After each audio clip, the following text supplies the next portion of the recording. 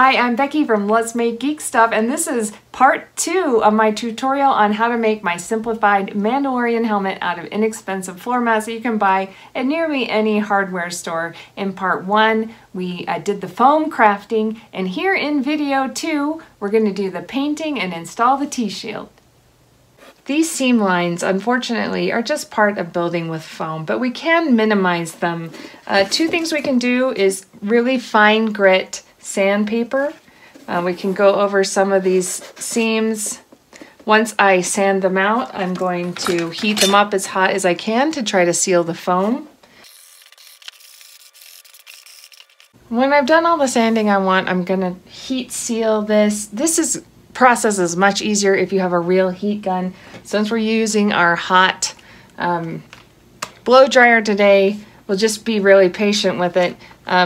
You'll see the color of the foam, the top of the foam, kind of change as the top coating kind of melts to seal the foam. It just makes it a lot better surface for painting.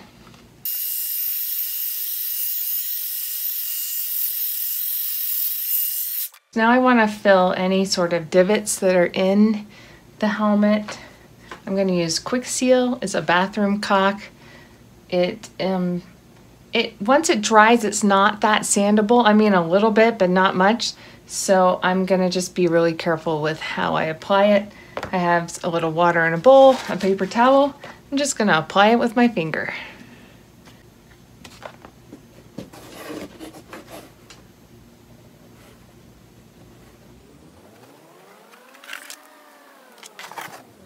Just going to push it down into that crack. Get my finger wet, kind of smooth it over, and then I'm going to use the paper towel to kind of clean up some of these edges. And then I'll go over it really lightly with my finger again to get a nice smooth finish, like that. So I've caulked and filled in all the areas I want to do, so now I will let this dry overnight. With the sanding and the patching done, I'm ready to prime this and then paint it. I'm not going to go into great detail on that process, but I encourage you to check out my video painting Baby Yoda's helmet. I'll link it below in the comments. It talks about all the different sort of primers and some of the different paint that you can use in painting your helmet.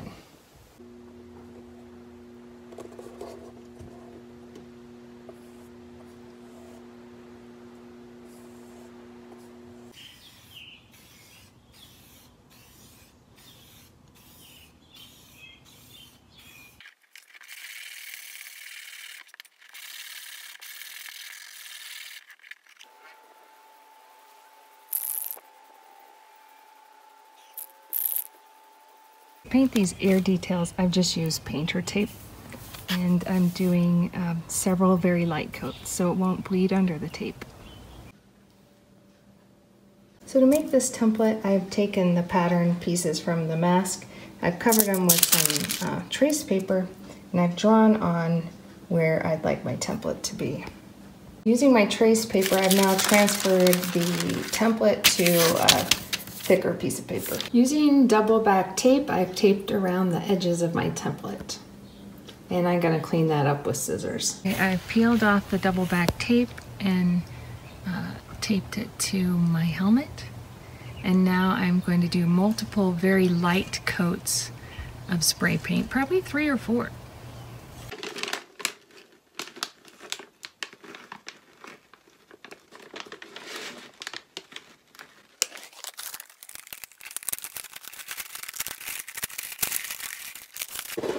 Overall, I'm really happy with that. Why I chose this paint detail is because this is the simpler helmet without the cheek indentations. Having this sort of highlight kind of gives the impression that the cheek indentations are there. It just makes it look much more Mandalorian-esque. I think I will maybe add one more little detail just for fun, just to kind of make it my own.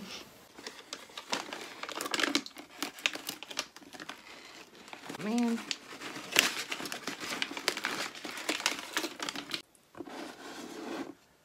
Painting's done, and my final step is to add a T-shield to bring it all together. Normally, I recommend these. This is half of a replacement grinder shield. I give more information about these in the instructions, but you'll see I only have half of one. It's not big enough to fit my pattern. And I'm assuming if you're a beginner, if you're just making this for Halloween or something, you're probably not going to want to spend $10 and order one of these off Amazon. So I thought, what else can we do that's inexpensive, readily available to everyone? And I came up with these. These are plastic index dividers. I bought them at Walmart for about $1.50. Let's try installing one of these and we'll see if it works. So now I'm going to trace on the pattern and cut it out. Before I glue in this T-visor, I want to run the rotary tool over it one more time just to be sure I have a fresh surface of foam to glue on.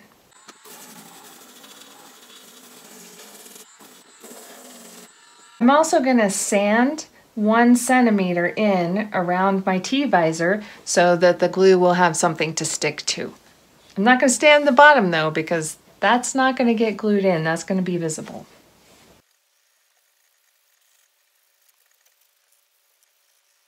I'm going to apply the contact cement 1 centimeter in around the opening, 1 centimeter in on the T-shield. I'm going to be extra careful not to get any glue on the T-shield where it will be visible because this glue will show. And one thing you have to keep in mind is contact cement will melt spray paint, so be very, very careful not to get any contact cement on top of a painted surface.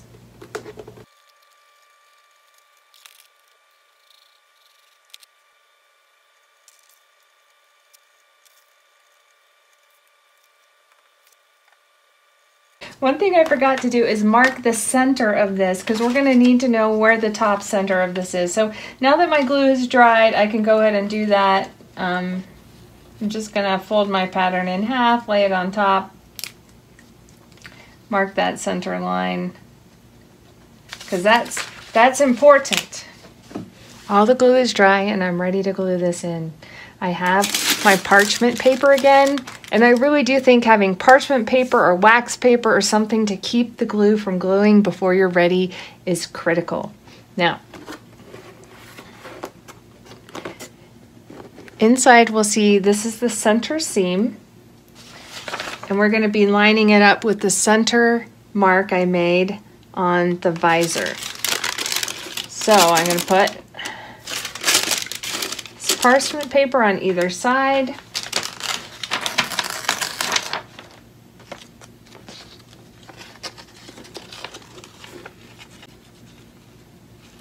Okay, I'm lining up that center notch with the center seam. Okay. Press down. I'm going to take off one side. Now I'm only going to glue the top edge of this T-visor at this point.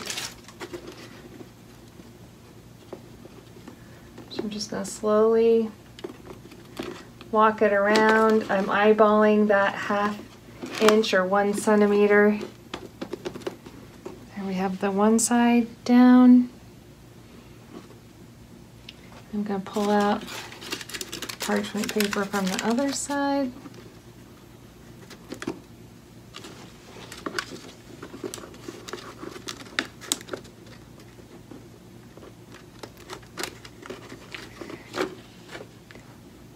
This is a little trickier when you're dealing with the grinding shields because they're just a denser material.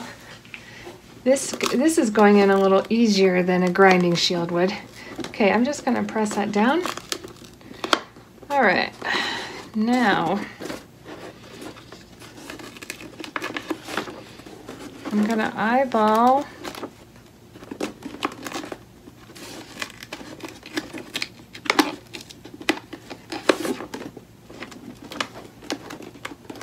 So I want this edge to line up right in here. Let me see if I can get an angle for you.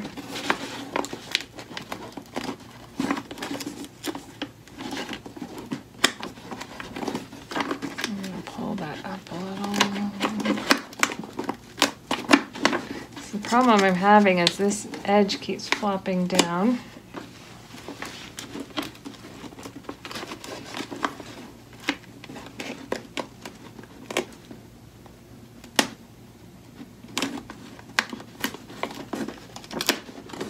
Okay, so now I have this edge glued in, and now this part I'm holding up with my finger, and I'm going to now press it down to look as even as I can. I'm going to stick some parchment paper because I don't want that part to glue yet. We're going to do the same thing on this edge.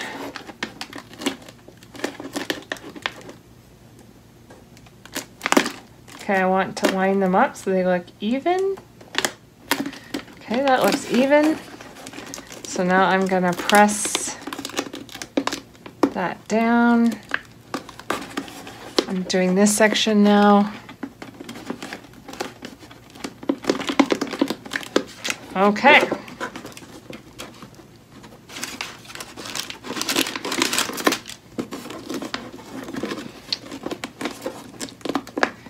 So now with this hand, I'm just kind of bending this the way that I want it.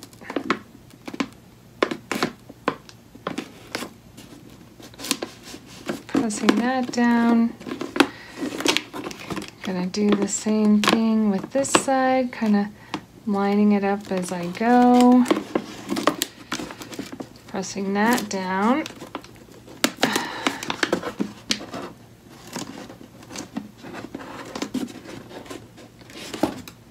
You know,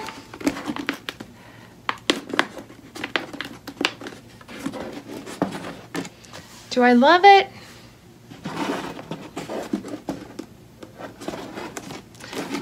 You know, I think for $1.50, it's not bad. If you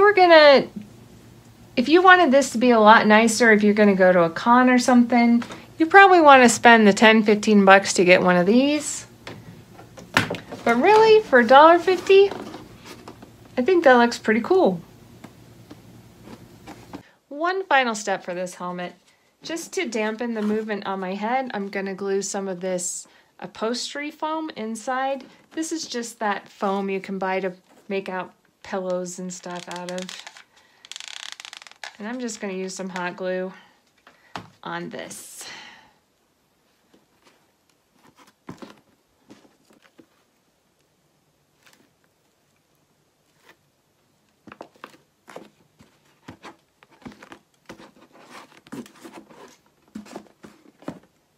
Thanks for watching this in-depth tutorial on how to make this simplified Mandalorian helmet. As always, this pattern is on my Etsy shop.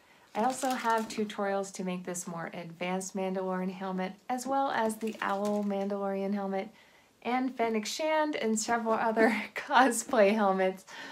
You'll find tutorials on my channel and patterns on my Etsy shop. Again, thanks for joining me, and good luck on your crafting.